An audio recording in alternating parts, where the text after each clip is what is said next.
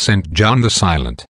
John was born of a noble family at Nicopolis, in Armenia, in the year 454. But he derived from the virtue of his parents a much more illustrious nobility than that of their pedigree. After their death, he built at Nicopolis a church in honor of the Blessed Virgin, as also a monastery, in which, with 10 fervent companions, he shut himself up when only 18 years of age, with a view of making the salvation and most perfect sanctification of his soul his only and earnest pursuit.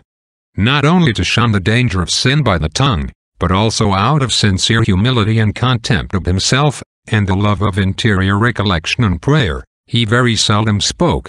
And when obliged to, it was always in a very few words, and with great discretion. To his extreme affliction, when he was only 28 years old, the Archbishop of Saba obliged him to quit his retreat, and ordained him Bishop of Colonian in Armenia, in 482. In this dignity John preserved always the same spirit, and, as much as was compatible with the duties of his charge, continued his monastic austerities and exercises. Whilst he was watching one night in prayer, he saw before him a bright cross formed in the air, and heard a voice which said to him, "If thou desirest to be saved, follow this light."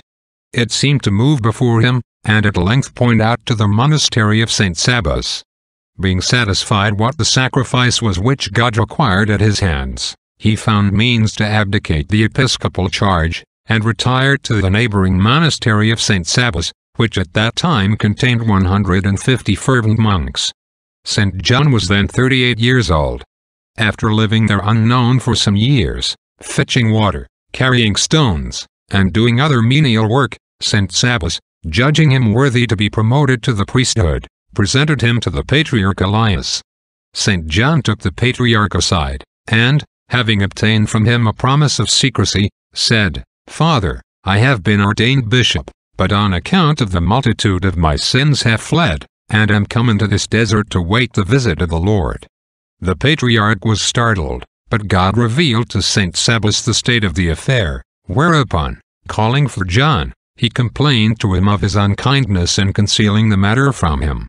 Finding himself discovered, John wished to circumflex quit the monastery, nor could St. Saba prevail on him to stay, but on a promise never to divulge the secret.